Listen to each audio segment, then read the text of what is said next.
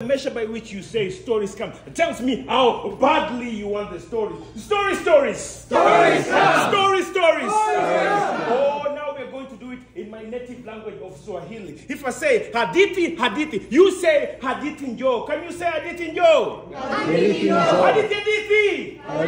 Oh, only this table wants that story. This table doesn't. Hadithi. If I say, can I tell you a story? I want you to say, get on with it.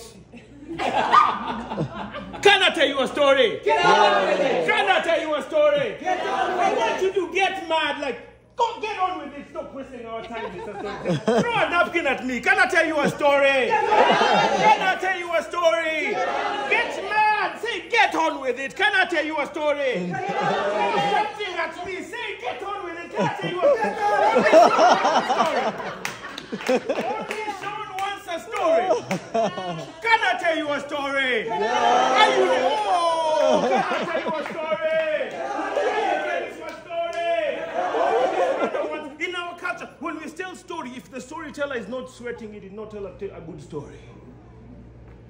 That's why I ask you to throw napkins at me, because I'm going to be sweating here telling you a story. Knives are coming next. Yes, can I tell you a story? Are you ready for a story? Get on with it already. Get on with it. My story today comes from North Africa. We are going to take you on a journey of our brothers in Egypt, Morocco, Tunisia, and Libya. Once upon a time, there was a camel driver. This camel driver was leading his caravan from his village to another village, to Timbuktu, to do business. As he came across this other village, he saw a walled orchard. Over that walled orchard, he saw a peach tree. On one of the branches of the peach tree were three juicy, succulent peaches. So juicy and ripe that juices were dropping from the peaches onto the ground, and ants were scouring from all over to enjoy this nectar. And the camel driver, he got gripped with so much envy, and he said, "Oh God, how can life be so unfair that I have to leave my wife and my son at home and drive these camels on the hot desert, while some people, they sit at home under orchard tree with their sons and daughters." Inside the orchard was the orchard owner. He was sitting underneath the peach tree, looking outside through the gates, and he saw the caravans and said, "Oh God, how can life be so unfair that I have to sit here under this peach tree, while some people have the luxury of seeing and enjoying this beautiful country of ours? How can life be so unfair?" While the two men were gripped in their misery, the lead camel walked close enough to the wall and stretched its leg and started eating the three peaches. When the orchard owner saw this, he was gripped with so much anger. He took a stone and he threw it and launched it towards the camel, and he hit the camel on the head, and the camel dropped dead. When the camel driver saw his lead camel drop dead, he was gripped with so much anger. He picked up the same stone and he launched it towards the orchard owner. But the orchard owner did not move out fast enough. It hit him on the temple. He fell down dead. He did not mean to kill the orchard owner. He looked around to see if anybody had seen him, and he took a knife and he cut the rope that tied the dead camel onto the second camel, and now we made the second camel to be the lead camel, and he said, "Let's go, let's go," and he started to scamper away. He started to scamper away as fast as he could. But little did he know that the two sons of the orchard owner had seen him, and they came out flying from the gates, rain and put hands on him and say, murderer, murderer, you have killed our father. You have killed our father. You are a murderer. And he said, no, I'm sorry.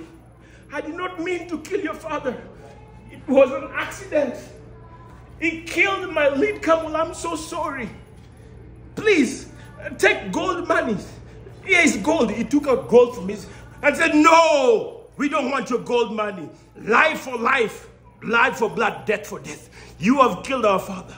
We will never be able to enjoy baklava at the marketplace with our father. We will never be able to enjoy tea and great wine with our father anymore. Life for life, blood for blood, death for death.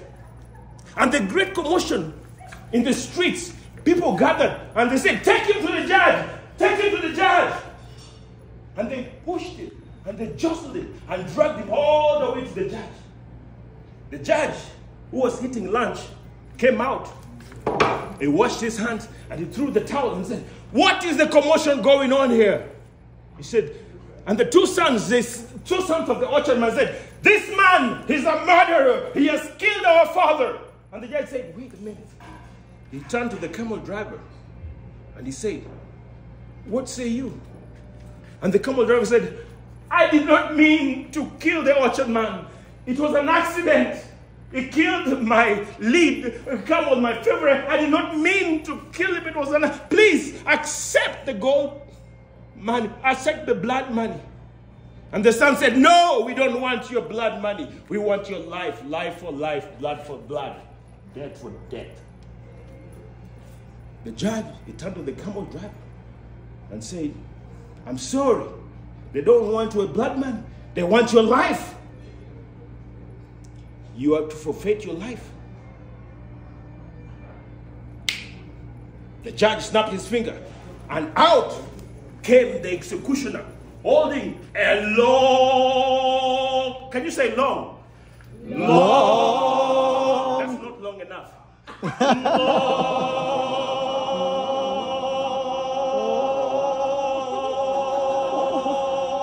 Long, shiny sword, sharpened for execution, with a prayer mat in his hands.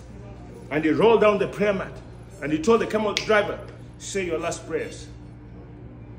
Water was brought. He washed his hands, he washed his ears, he washed his face and nose, and he lay down. And as he started to pray, he said, hold on, judge, hold on, judge. Am I not a condemned man? And the judge said, yes, you are. Well, if I'm a condemned man, don't I have one final request? And the judge said, yes, you do. Well, my request is,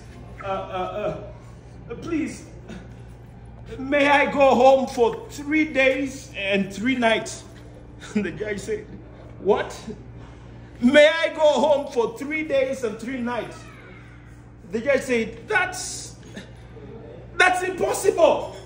Well, if there's anybody in the crowd who can stand for you, then you are free to go home. And the man, he didn't know anybody in this village. So he tried, anybody who wants to stand for me, I am going for 3 days and 3 nights. I promise I'll be back. I promise I will be back. I promise I will be back. And the people, they laughed and they booed him and said, hey, accept your fate. Just accept your fate and die. I promise I'll be back. But an old man in the back of the crowd came walking and said, I will. The old man, he walked. And the judge said, old man, wait a minute. Do you know what you are accepting? If this man does not return, you forfeit your life. The old man said, yes, I know. So you understand? He said, yes, I do. And the judge said, camel driver, take only one camel. We will see you in 3 days and 3 nights. And the old man was shackled and thrown into the dungeon. First night, with the mice and darkness. Second night, with the mice and darkness. And third night, with the mice and darkness. The camel driver did not show up. On the 4th day, the camel driver did not show up. And the judge knew justice had to be dispensed. And so he said, bring out the old man. And they brought the old man, then shackled, and set him before the judge. And they said, old man, said the judge to the old man, I'm sorry, you put your trust on the wrong man. The camel driver is not coming back. I'm sorry, you have to lose your life. And he snapped his finger, and the executioner came back holding a what? Law. That's not that. Holding a what? Law.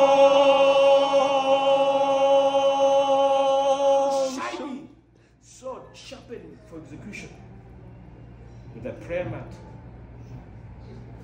And he spread this prayer mat, and he told the old man, say your prayers. Get ready to meet your maker. And the old man, water was brought. He washed his hands, he washed his face and his nose. He lay down. And he pulled the hair from the back of his head and said, make it a clean kill. One blow. And the executioner, he lifted up the sharp sword and put it on the back, neck of the old man. He lifted it once and he put it back again. He lifted it again twice and he rested it. For the third time, when he was about to strike at the blow, somebody said, look, look, look, look. Someone is coming. And everybody turned towards the others, and they could see somebody galloping on a camel. And said, someone is coming. And his face was covered. And a big cloud of dust. And he came galloping. This person came frantically, and he stopped in front of the car. He jumped down from the camel, and he went through the crowd. And he told the old man, you don't have to die. Get up. And he picked the old man. He opened his face. And people said, oh, it was the camel driver. He had come back. And everybody was like, how foolish is this man? He came back? Why would he come back? And he said, old man, you don't have to die. I am here. I'm sorry I'm late, but I am here. He knelt down before the mat. Water was brought. He washed his hands, washed his hands, and said, I'm ready to die. I'm ready to die. And he lay down. And the judge said, wait a minute. What just happened here? Wait a minute. What just happened here? Camel driver, where did you go? And why did you come back? And the camel driver said, Your Honor, in the village where I come from, an old widow entrusted me with her treasures. And I died in this village without restoring those treasures back to her. I would have been known as a thief. And my children's children and grandchildren, 7 generations, would have been known as thieves. But I'm not a thief. So I went back to restore the treasures to the old widow. But before I came, my son did not want me to leave. My son was crying and holding on to me. And I sang songs and lullabies and put him down to sleep. And then I held my wife for one last time. And we played Korakidi for one last time. And I came as fast as I could. And that's why I'm here. And the judge said, wait a minute, old man. Why did you offer to stand in the gap for the camel driver? And the old man said, well, Your Honor, I was brought up to know that a man's word is his honor. If a man says something, he means it. And I was ready to die than to live in a world where a man's word is not his honor. I'd rather die than to live in that world. And the judge said, me too. I was brought up in a world where without compassion, there is no true justice. Without justice, there is no compassion. And that's why I'm saying this. No one is going to die tonight. He turned to the two sons of the orchard man and said, you will accept blood man, won't you? And the two sons said, Your Majesty, Your Honor, we will accept blood man. We realize that this camel driver is an honorable man, and we don't want his life to go because of an accidental death. And the judge invited the four men into his chambers, and the gold was weighed, and tea was brought, and pomegranate wine was brought, and the five men sat in the chambers of the judge, drinking tea, drinking chai, and enjoying pomegranate wine, as they talked about life, death, and justice. End of story. Woo!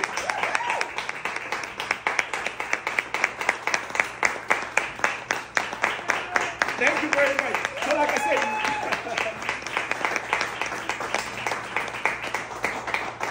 So like I said, there are many more stories, but because of time, just go to Fishmonger Stories, subscribe. We have over 30 stories for children, stories for adults, inspirational stories, general audience, and enjoy with your family. And because I've shared this story with you, it belongs to you now. You don't have to tell it like I do, but tell it in your own way and share it and let this story be told. Okay? All right. Thank you very much. Thank you.